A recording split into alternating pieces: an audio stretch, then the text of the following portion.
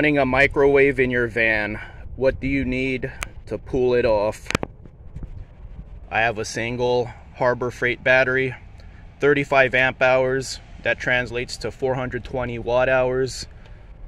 I have this 1500 watt inverter and this Mainstays Walmart microwave, 700 watts. So according to the math, since this is a 420 watt hour battery, I should be able to run this microwave for 30 minutes straight. $1 Walmart pizza, 3 minutes. So I should have plenty of power. I added pepperoni. Here we go, 3 minutes. So it's running 11.9 volts, 617 watts.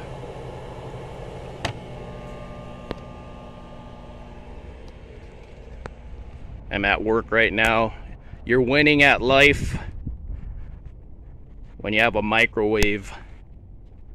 My job has 80 people and 2 microwaves. While my pizza cooks, here's where I put the microwave under the factory bench seat. It fit perfectly under the seat. So yeah, not much room for me to put it. So that's why it ended up under the seat. See, fit perfectly under the seat. Like there's like barely any room left. And then it goes right where the bolt is. I did put an extra bungee here, but there you go. And then it's been a while, so let's take a look at the van here.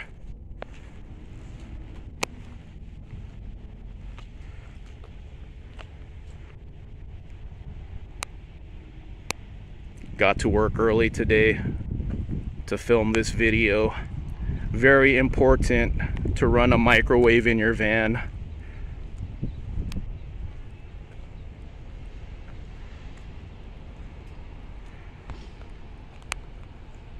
Microwave times may vary. 3 minutes wasn't good enough for me, so I put it in for another 2 minutes. 11.6 volts. Running 641 watts, 17 more seconds. So the volts will spike back up and then the watt will be 0. 1 0. There you go. 0.2 watts, probably from the light. And then back to 12.7. And here's my pizza. Looks good. Here's my freezer, fridge combo. Hanging out on my sofa bed. About to eat right now. And I don't wear my shoes in my vehicle.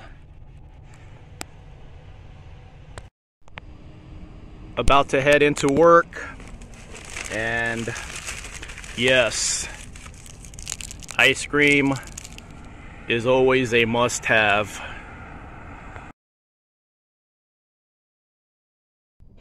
I've always wanted to run a microwave in my van, even my last van build, but I never did it because these used to cost a lot, but now they're under $100. I was gonna go with the 1000 watt inverter and save another $30, but I didn't want to risk not being able to run this. This even advertised on the sales page that you could run a microwave, 1500 watts. For a split second, you could go 3000. The 1000 watt inverter was 1000 continuous. This is 1500 continuous. And the 1000 watt had a 1500 watt split second peak. So I just wanted to make sure I could run this. You know, I didn't want to waste my time. So let's go ahead and see what the peak is. I didn't even watch that. So I'm going to turn this on right now. I'm watching the watt reader. Let's see what it spikes at.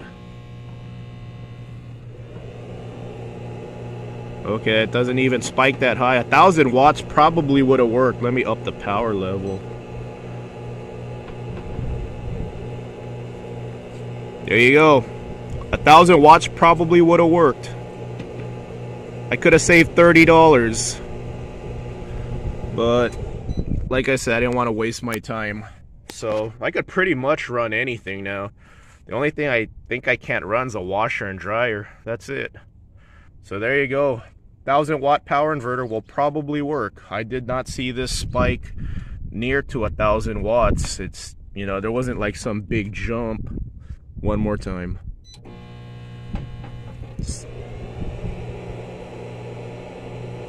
Yeah.